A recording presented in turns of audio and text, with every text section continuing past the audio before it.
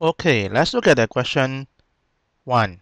Suppose S is the set of vector 1, minus 1, 1, 1, 4, 6, minus 1, 5, 3.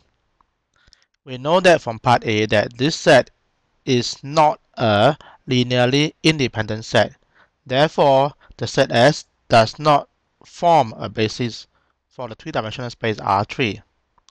Now, if we reduce the set by consisting of 1, minus 1, 1, and 1, 4, 6, and these two sets span a vector space called V. Now we want to ask is 10 minus 5, 15 inside V. Now that means that is it possible to write 10 minus 5, 15 as a combination of 1 minus 1, 1 and 1, 4, 6. That means that we want to find A and B now. If there is a solution for A and B, then we say that 10 minus 5, 15 belong to the span of these two vectors. If there is no solution at all, then the vector 10 minus 5, 15 is not inside the space V, which is the span of these two vectors.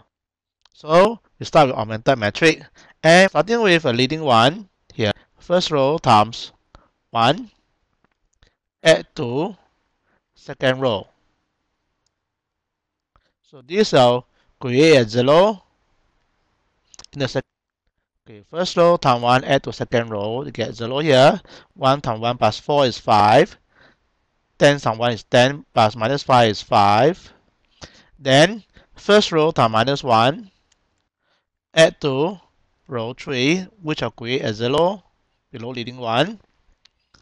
And minus 1 times 1 plus 6, you get 5.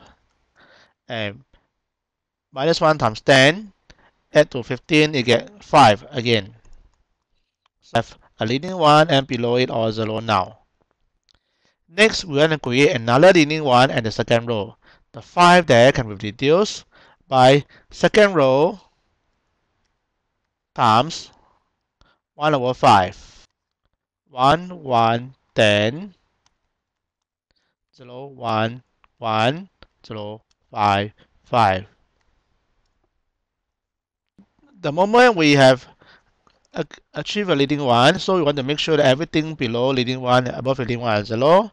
So what we can do is second row times minus 5, add to the third row, the second row unchanged.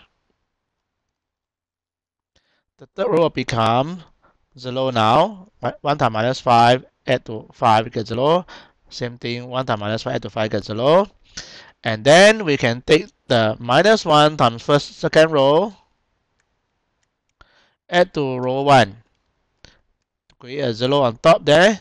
So you get 1, minus 1 plus 1, you get 0. Minus 1 plus 10, you get 9.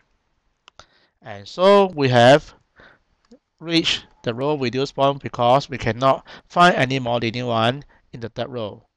A equal to 9 and B equal to 1. 10 minus 5, 15 belong to V, alright, which is the span of the two vectors 1 minus 1, 1, 1, 4, 6, and 1, 4, 6.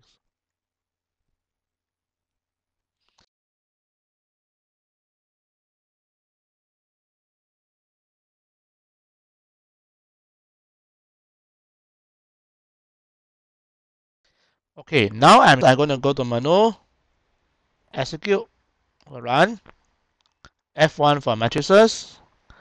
Now matrix A, I want to tell the matrix A have dimension is 3 row, 3 columns, so I press F3. So I press 3 for M and 3 column. Execute. Then I enter the entry for matrix here. 1, then 1, then 10, then minus 1, then 4, then minus 5, then 1, then 6, then 15. So after I finish already, I want to do some row operation. Row operation is inside F1 first under F1, so press F1. Then I decide what operation I can do. So I'm going to take 1 times first row add to row 2, which is F3 now. So I say 1 times first row, row 1, add to row 2, XE execute. So this will give me the first operation. Then I'm going to do minus 1 times row 1, add to row 3. So I take F3 again, minus 1 for K, to multiply to row 1, add to row 3, execute again. Right, so I have finished the second operation. And now I move on to the third operation, 1/5 times row 2. So I can take multiply, which is F2 now, multiply F2. So 1/5, okay, multiply to row 2, execute again, and that will give me 0, 1, 1 in the second row. And now I move on to the next page, do some row operation.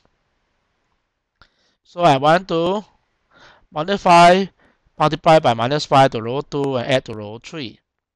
Alright, so multiply by -5 to row 2, add to row 3, execute.